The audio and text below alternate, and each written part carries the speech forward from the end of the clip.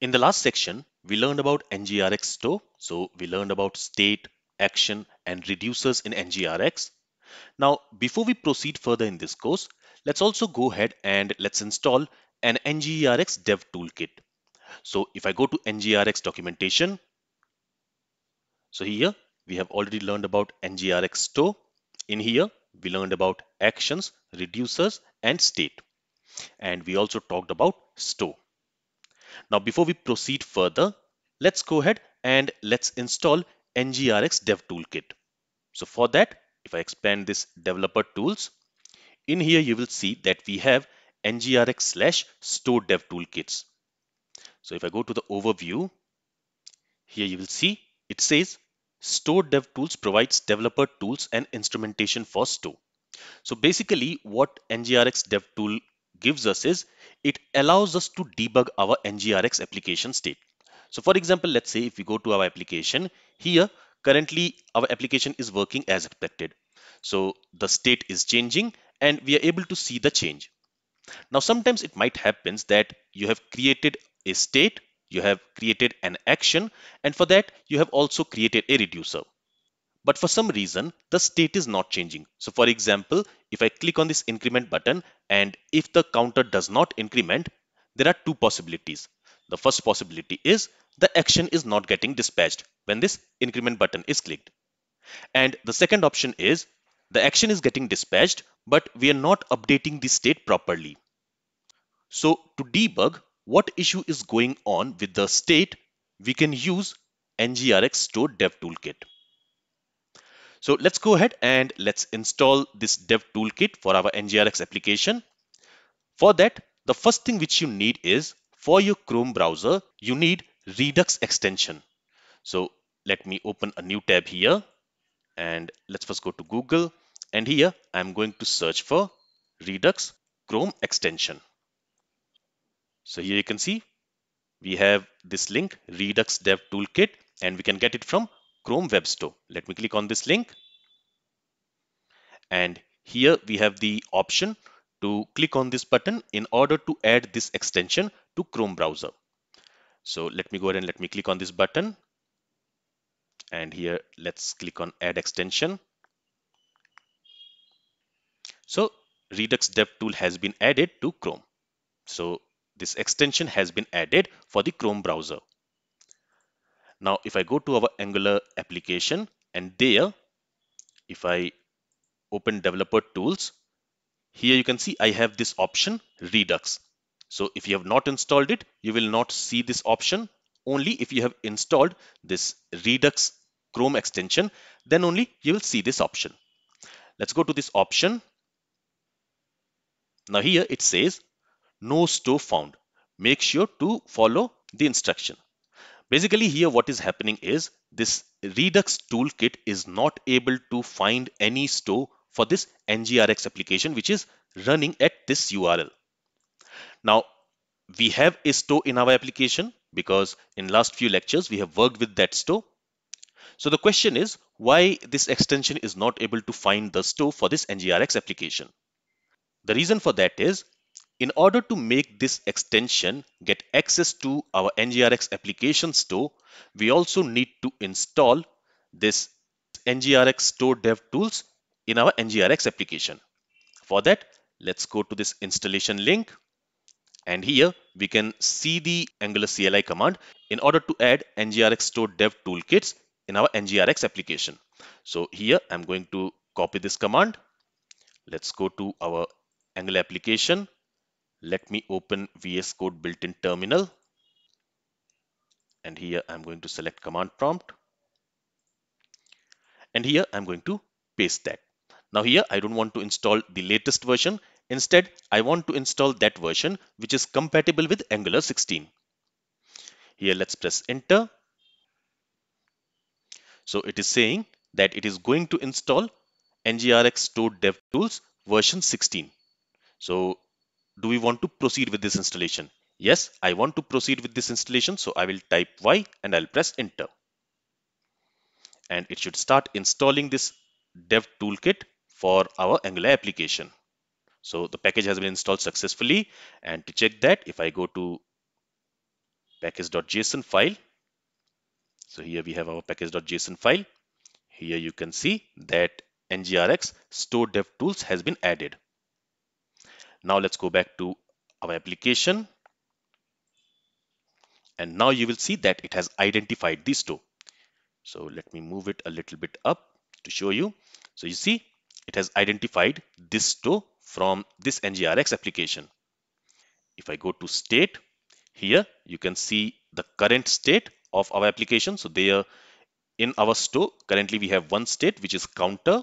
And in that state, we have two properties, counter with initial value 0 and toggle with initial value false, right? Let me move it a little bit down. All right, now what will happen is also, if I go to the action, so currently there is no action which has been dispatched, but let me go ahead and let me click on this increment button. So you see an action has been dispatched, and what is the type for that action? It is increment. And here also you can see that action has been logged. If I go to this action, if I select this action in the left hand side, now I can see the type of that action, which is increment. And if I go to state, you see this is the current state after this action has been dispatched. And in the current state, the counter value is 1 and toggle is false. If I click on this toggle, another action has been dispatched, which is toggle custom input. If I select that action, you can see this is the current state, and in the current state, the counter value is 1 and toggle value is true, right? If I click this decrement button, in that case, the decrement action has been dispatched. And if you want to see the current state after that action has been dispatched, we can click on that action. And in here, in the raw folder, you can see the current state value. So in the current state, for this counter state, the counter value is 0 and toggle is true.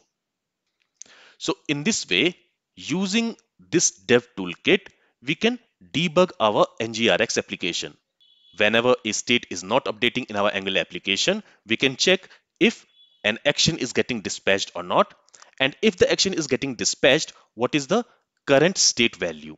And there, if the state value is not changing, then in our code, we have to identify what is going wrong and we have to fix it. You can also see the timeline of all these actions which has occurred. So if I play this, you see at what time which action has been dispatched and how it is working. Again, if I dispatch one more action by clicking on this minus button, now you see again this toggle custom input action has been dispatched, and for that the state has changed. The reducer has changed the state, so the toggle has changed to false. So this is the current state value. And if you see here, whenever an action is getting dispatched, it is not updating the current state. Instead, it is returning a new state with the updated value. And that's what we learned in the very beginning of this course. A reducer does not change the current state. It does not modify the current state. Instead, from the current state, it creates a new state, and in that new state, it updates the property of that state, which is supposed to be updated, and it returns a new state. Now, also, if I go back to our application, after this NgRx Store DevTools has been added to our application, you will see that here the app module has also been modified. Now, what has been modified in this app module? So let's go to appmodule.ts file. There you will see that Store DevTools module has been added.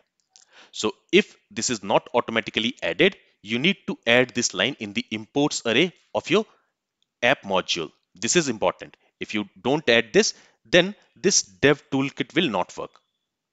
So only installing the dev toolkit is not enough. You also need to add store DevTools module in the imports array of your app module. And on that, we are calling this instrument method. And to that, we are passing an object. This object is the configuration object. Here, we are telling that the max age is 25. That means you can see up to 25 actions which has been dispatched. But if you want to make it unlimited, then you can simply remove this configuration. But I'm going to keep it here. And here the second option is log only. What it does, It makes sure that in a non-dev environment, the Redux DevTools extension is in log-only mode. This means that it significantly reduces the overhead in production environment while still providing valuable debugging information. So in a non-dev mode, it makes sure that the Redux toolkit does not store the full state data or allow for state manipulation features. Okay, all right. So to use Store Dev Toolkit, you need to do three things. First, you need to install Redux Chrome extension for your browser. Second, you need to install Store Dev Tools using this command. And third, you need to add Store Dev Tool module in App module.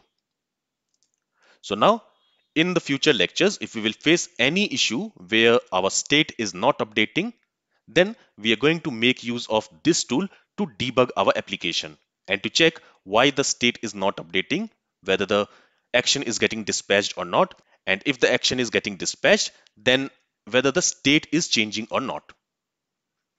This is all from this lecture. If you have any questions from this lecture, then feel free to ask it.